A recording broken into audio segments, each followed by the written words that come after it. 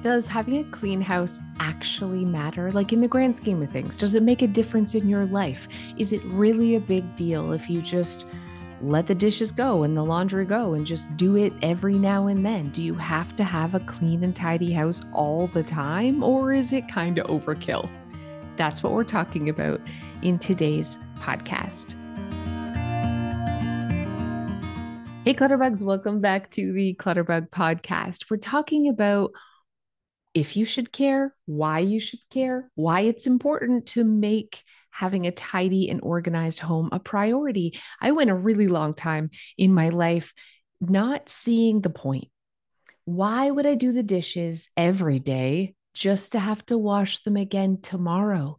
They just get dirty again. Why not just wait and do them all on the weekend? Why do laundry all the time? I'm just going to wear the clothes and get them dirty again. Wait till I run out of clean underwear and then do the laundry when I have to. And then after I had kids, they're so messy and there was toys everywhere. I'd pick it up, it would get messy again the next day. I'm like, this is crazy pants. I'm not cleaning the toys until I have to, like if somebody's coming over or something, because it felt like extra work just for the sake of working, and I didn't know why I should care. I told myself it really didn't bother me and it wasn't that big of a deal, and people live in houses and houses get messy and stop. And maybe you can relate to this. And I didn't understand the correlation between my environment and all the other aspects of my life until I started getting tidy. I knew that it bothered me a little bit to have a messy house. Mostly when people came over, I'd be really embarrassed, but it didn't bother me enough to do anything about it on a regular basis. Sometimes I'd like rage clean because I would get so like, it would just be too much, and I'd lose my crap and I'd start throwing things in garbage bags and like shoving and hiding and cleaning. And then 2 days later, it would be a mess again. And I'd say, see why I don't do this all the time? This is ridiculous. Like, look, I work so hard and I didn't even get to enjoy it that long. And I really stopped doing it on a regular basis because I didn't see the benefit, the real benefit to keeping it clean until it started staying clean. And then I noticed some crazy impacts. So I want to talk about why you should care today. I want you to see it's not even about the dishes or the laundry. It isn't about the mess. It isn't about the toys. It isn't about the clutter. It isn't about what it looks like. It's certainly not about what company thinks when they come over. This is about control. It's about self esteem and self respect. It is about happiness, and it is about your mental health. And that's why you should care. Why do we eat vegetables? Because it's good for us. We know this. Why do we exercise? Because it's good for us. We know this. And we can exercise. Do we see immediate results? Is it like we instantly get healthier? No. But we know because studies have shown that this is critical to our health. Drinking water, taking vitamins, I don't know, doing all the things that we're supposed to do has an impact, even though we can't always see them immediately. So it's not about the mess. Take that right off the picture. When the wind blows, you can't see it, but you can feel it. You know that that's wind. That's kind of where this podcast is going today. I want to show you that it's doing so much more behind the scenes when you actively make sure that you're consistently having routines and working towards maintaining a tidy, clean, and organized home, that it is having more of an impact than you could ever possibly know. Okay, while you're listening to this, get to cleaning something. Do those dishes, put away the laundry. Let's do this because I'm going to show you why you should care right now. There's a psychiatrist. Her name is Danielle Roske. She is the vice president of the residential services at Newport Healthcare. And she's also like a campaigner for the fact that your living space affects your health. And there is a direct correlation between stress, anxiety, difficulty concentrating, relationship strains, weight gain, financial insecurities like debt, and the state of your home. Hmm? Studies over the years have linked mental health to environmental exposure. In 1997, a study showed that children living in conditions that were messy had more health conditions as an adult. Another study in 2000 linked the improvements in household quality, so getting a house tidy and organized, with a drastic improvement with those residents' mental health. And a recent study in 2020 in Korea showed that housing standards, that like houses that were messy and cluttered, directly correlated with depression in the residents. So, and what came first, the chicken or the egg? I don't know. And then residents in a 2021 study in China were more likely to report good health when living in tidy homes. But I don't need to read all these studies. I'm reading them off to the side of my head. I don't need to read the studies to know, because I felt it, I saw it, and I've seen it since in my own life, and I've seen it since in clients and people that I help. When I first started getting organized, it wasn't because I wanted to improve anything other than the way my house looked and functioned. I was sick of missing things and losing things. I was sick of being late. I was sick of having to dig through the mess. I was sick of constantly tidying just for it to get messy again.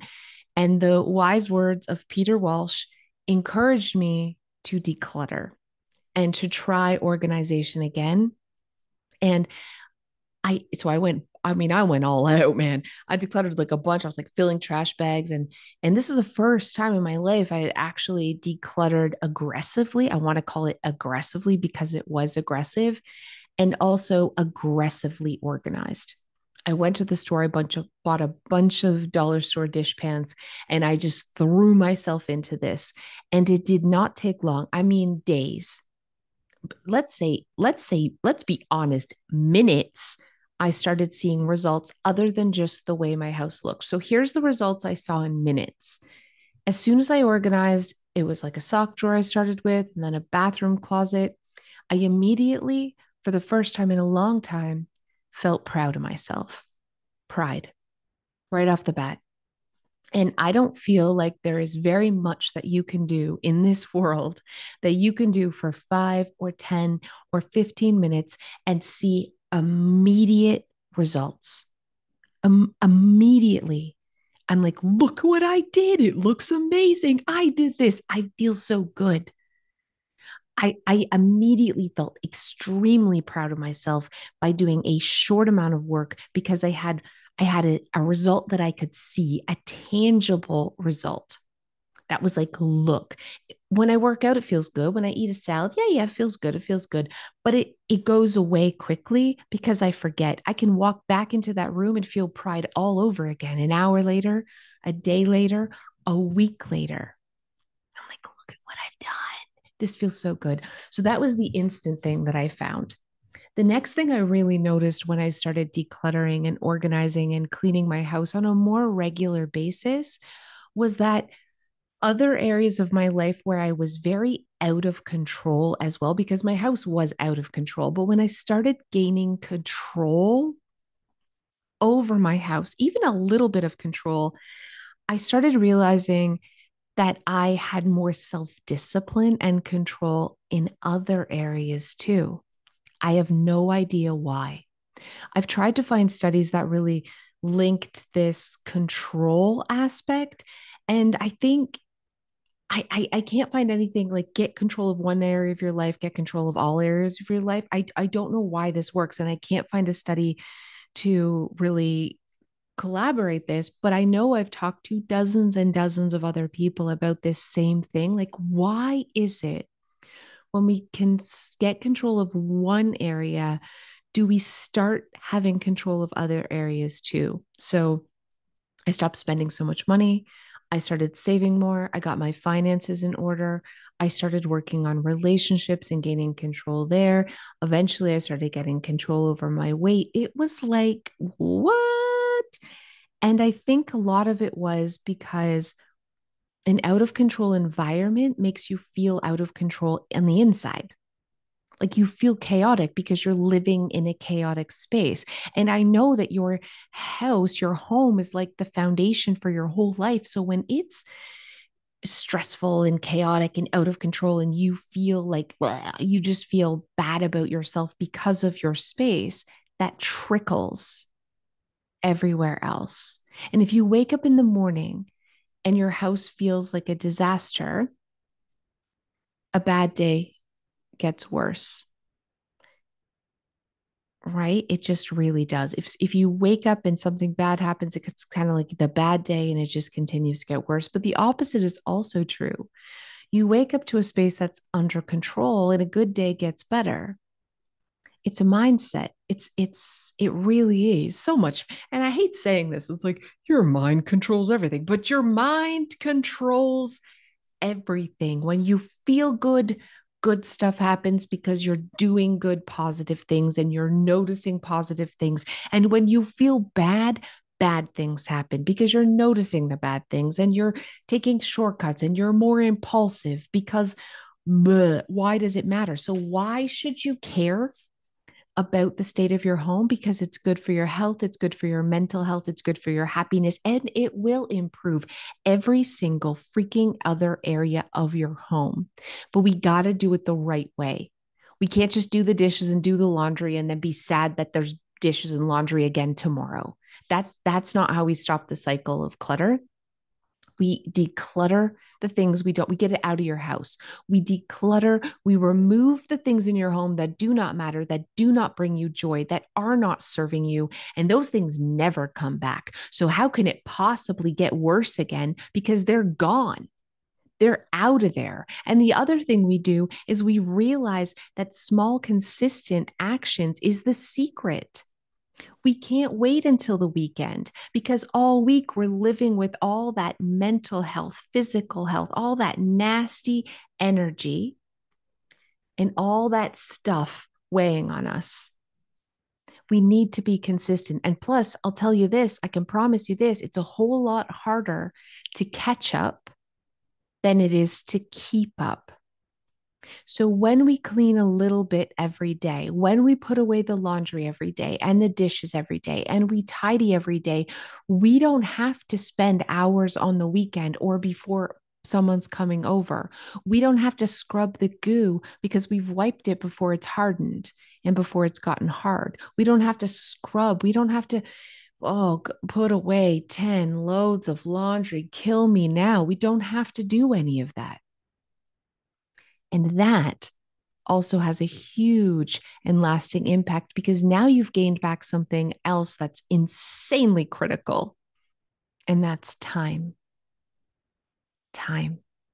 and effort. You've gained back your weekends, mm, you know? And and so all of these little things that add up to, wow, this is just as important as eating fruits and vegetables. This is just as important as exercising. This is just as important as taking your medication for your health condition. Tidying and cleaning your house is medication for your mental health and your physical health and your happiness. And it is just as critical. And I don't know why we're not talking about this more and that experts are talking about this more because I have seen it and I have felt it for myself. And I know the huge life changing impact that this has. And I don't care, this might be sexist, but especially for women. As women, it's about our nest. We're feathering it. I think we're like innately just part of nature. Our home is a reflection of us internally, externally. And when we struggle to be in control of it and manage it, when it's hard for us, not only is it embarrassing, but it also really damages our self esteem because we feel like failures. Not that it's a woman's job to keep up a house because it is not. But I think we also internalize mess more perhaps than men, or maybe some men. My husband, maybe I'm just talking about my husband. He doesn't really care. I mean, he cares if the house gets messy, but it doesn't feel like a personal slight on him. And I am here to remind you right now that you are not your mess, and your mess is not a reflection of you.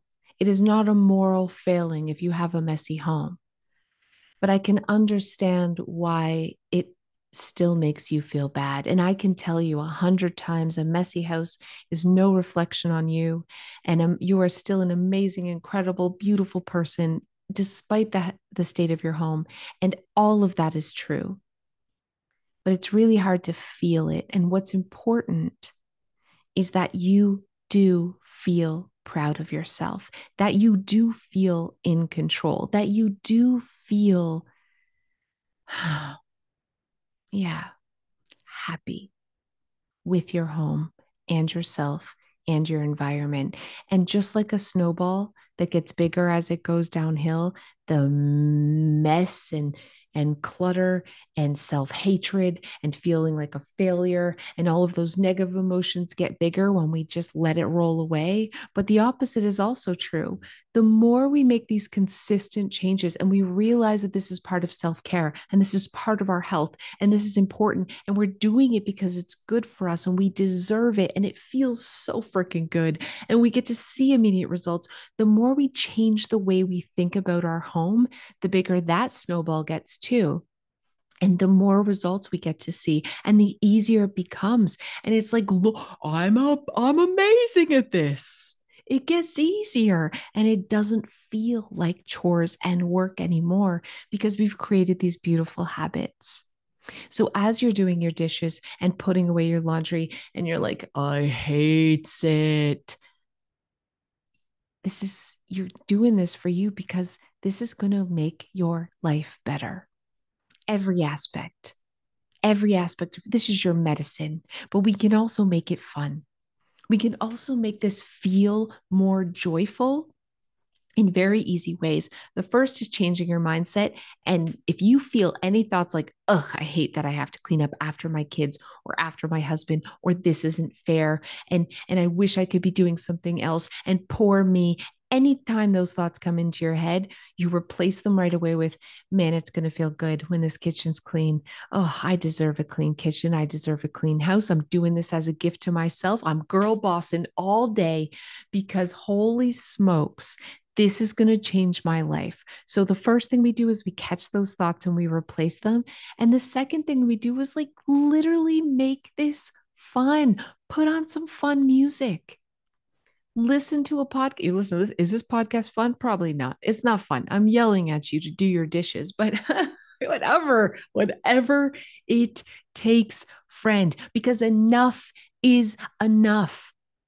I am sick of you feeling like a failure. I'm sick of myself feeling like a failure before. So I'm sick of you feeling like a failure. I, I want you to say, I'm sick of the mess. I'm tired of the clutter. I deserve better.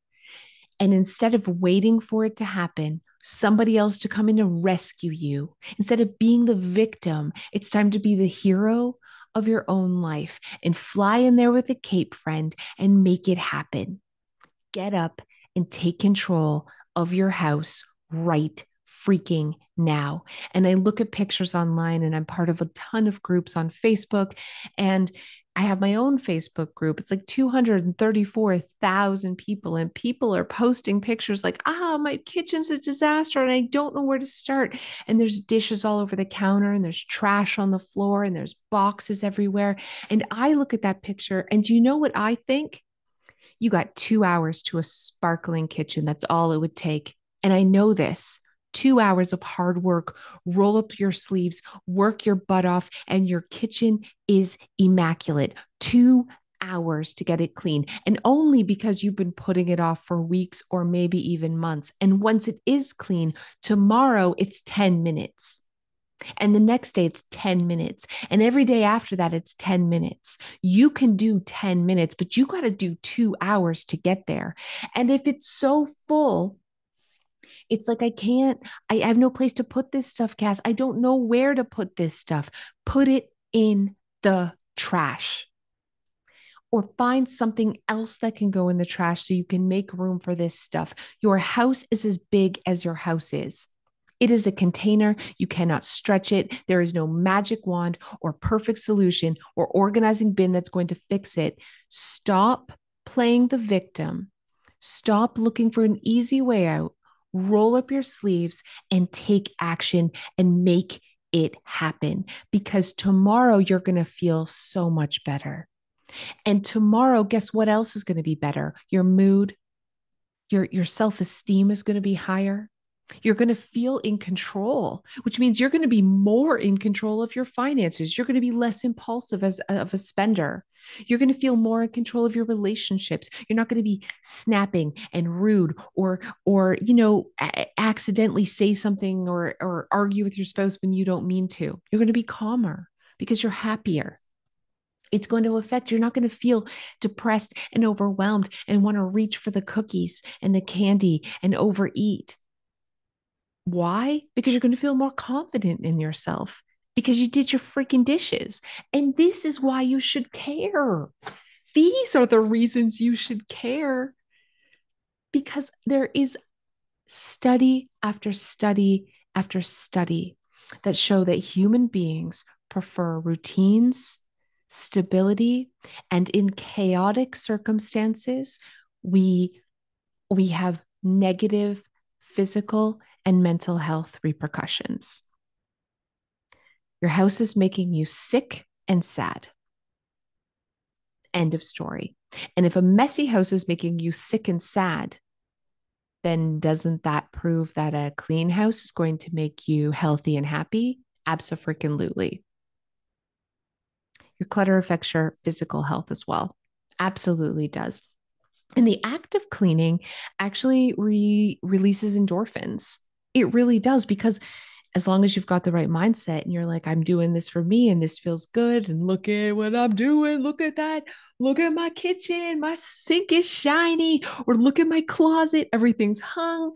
I've caught up on all the laundry. That's endorphins, dopamine, dopamine, dopamine hit. You've done a good job. Look at what you've done. I'm so proud of me. Yeah. And endorphins are literally those chemicals that also improve your overall health, not just your mental health, but your physical health too. There has been so many studies that have shown that endorphins can have a positive effect on heart health, on your blood pressure, on your dietary system. So your like gastrointestinal tract, it can help improve your cortisone levels, which help with your blood sugar, all of these things. I'm not saying that cleaning your house is going to cure your diabetes, but I can promise you that stress affects your insulin levels a lot. So, is this a magic cure? Yep. I almost said no. I mean, it isn't. It isn't magical wave a magic wand. This is hard work, but it is freaking magical in that it will affect every other aspect of your life as well. It really will. And I know I say this and I'm like, I should exercise, because they say the same thing about exercising. They say, like, if you exercise every day, every other aspect of your life will improve. You'll have more energy. All these things. Totally. I can see that that's true. I know that that's true, but I'm making excuses here. I need to do the exercise thing. But listen, if I could run on the treadmill and see a perkier hiney, if I could do some crunches and like my stomach would instantly be a bit flatter, if I could choose a salad over a burger and like notice, be like, ooh, look at that. I'd be so skinny. I'd be so buff because I'm an immediate gratification girl. Give me results that I can see right away. Because if I can't see the results right away, I feel like it was a waste of my time. I don't want to wait till next week or next month. I want to see immediate results. And this is the thing with cleaning. You get to see the immediate results, plus you get the long lasting cumulative results that add up to all of these incredible health benefits that absolutely, without a doubt, scientific backed, changes your life. Now, let's talk for just a second about how to actually dig your way out of the mess, and how to get it clean without it feeling like this never ending nightmare. because that's what it felt like, a never-ending nightmare. I do the dishes and I got to do them again tomorrow, and I do the laundry and I got to do it tomorrow, and I pick up the toys and I got to pick them up tomorrow, and why is everything so messy? It's exhausting. um so so here's the thing that really helped me, and that was breaking the tasks down into really smaller chunks, especially the decluttering and the organizing tasks. You need to have wins. You to really have an effect of, like, to really have the long lasting positive health effects, mental health and physical, you need to have those positive endorphins. You need to have the confidence and the pride and the look what I did, not the, oh my gosh, I just cleaned for, or just decluttered for an hour and I've made my house worse. That's bad. So breaking it down into like 15-minute jobs or 30-minute jobs is critical, because we can have a beginning, a middle, and a completion, an end, which means one drawer, one shelf, just finding things that can go, not taking everything out and making a mess, just filling one trash bag, just grabbing a box and saying, what can I donate today? And I really love the 21 item toss.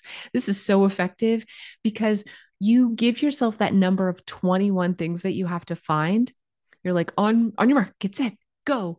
Run around your house and try to find 21 items that you can donate. Look at that old puzzle. Go in your linen closet, pull out one blanket or one towel. Go in your closet, pull out 3 shirts. Go in your underwear drawer and you're like, these are nasty. Don't donate those. Toss those in the trash. But my point is, this is actually fun. It's like Easter egg hunt, except not for the candy. It's for things that can go. But you feel like you've accomplished something, and your house isn't worse, it's better. And that really is the secret, is these little tiny rewarding projects that we can do. Still doing the dishes because that's rewarding, and hopefully the dishes does not take you more than a half an hour. If it has, you haven't done them enough, and you got to get in the habit of doing them once a day for sure, maybe even twice a day. But we need these confident confidence building projects that are small enough that we can do them without feeling overwhelmed, and that don't make a mess, so that we build something really powerful that's momentum.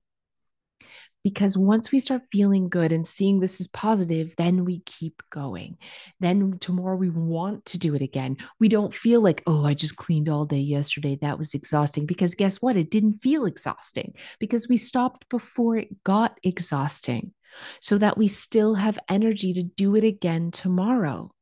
This is the secret. Don't push yourself until you're absolutely sick of it and exhausted. If you're not done, that's okay. When you start feeling tired, stop. This is a critical part, so that you have the energy to get back on the horse tomorrow. So make sure your projects are small enough that when you stop, you feel like you're done enough. And yeah, you're not going to do the whole kitchen in one day, and that's okay. Do one drawer, one closet, or 2 drawers, or just a half a pantry. That's the secret. Okay. The next secret is this domino effect. So, domino effect means you start with one thing and then it kind of like knocks down the next and the next and the next. You're like checking stuff off the list. And an important part that I did this was actually having a list. And I have some online, and I have like a bunch. I have like the macro organizing guide, but you can also find like 30 spaces in 30 days, little checklists that you can do. And these are great because they already break your projects down into, the first thing was like manageable goals, but now you kind of have an idea of what you can do the next day. So you like check it off. It's like, oh, this and this and this and this, and then I can do this and this and this. And before you know it, 100 dominoes have fallen, and it feels so much better. And plus, all of these things, not only are they immediate changes and results, but they're positive, but they're also long lasting impact. And remember, a good day gets better and a bad day gets worse. It's true. So we're focusing on these little positive things that we can do that will continue to have these positive effects. And then like more and more dominoes are falling. We're checking more things off the list. And like before you know it, your home honestly feels in control. And we know that when your home feels in control, you start feeling in control of every other aspect too. So small things, small goals, having a list of small goals. So every day you don't have to think like, what am I doing today? You can reference it and don't feel so strict that like Monday I'm doing this and Tuesday I'm doing this. Just have it written down somewhere so you have a guide. And then the last part is the last really important thing is borrowing the motivation when you don't feel it. Because there's going to be lots of times where you're just like, I'll just do it tomorrow. You know why? Because you're in the habit of just doing it tomorrow. You're in the habit of procrastinating. Let's be real honest here. You're in the habit of being messy. You're in the habit of leaving it. You're in the habit of making excuses. You're in the habit of being the victim. You want to be the hero?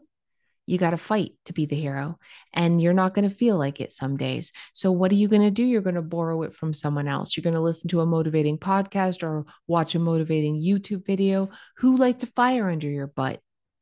Invite your freaking mother-in-law over. Nobody makes me clean like a visit. Actually, it's my mother. If my mother's coming, I'm like, oh my God, I'd better start cleaning. Whatever it takes, friend. Borrow it on the days you don't feel it. But remember, you're not pushing yourself. You're not working like a dog.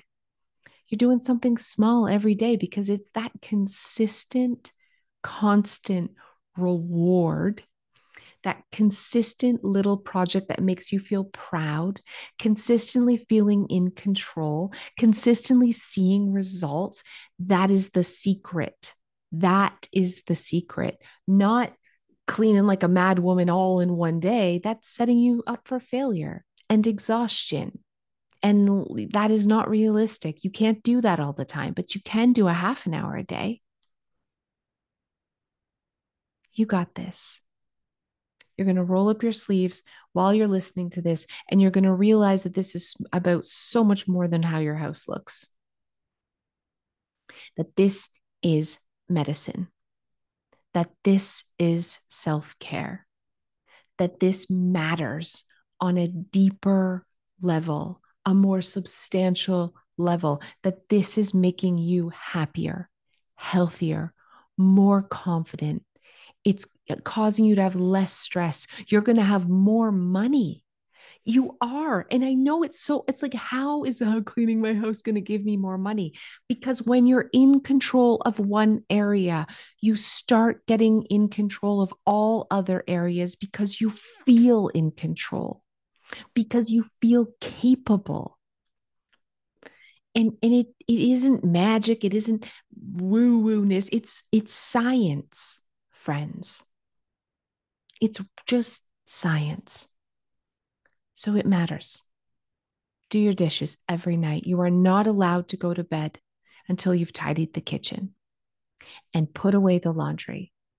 I don't know how many people live in your family. For me, family of 5, I got to do a load a day. I have to, and sometimes 2, but a load a day. That's all there is to it. I'm not allowed to go to bed unless I've done a load a day, and I tidy for 15 minutes. And some days I wish like, oh, I could just give it. And I was like, you know what? No, I'm taking my freaking medicine. I deserve it. I'm going to feel great tomorrow. It's not fair to tomorrow's Cass to leave this for her, to burden her with this. I wouldn't burden a stranger with my dirty dishes to wash tomorrow. I respect a stranger too much to go into their home and make a mess and leave it for them to clean up the next day. Why do I not respect myself enough? Why would I do that to myself? That's freaking terrible. And I won't. And I won't let myself. And do you know what? I see it as an act of self love because it is to tomorrow's me, to tomorrow's you. So do this.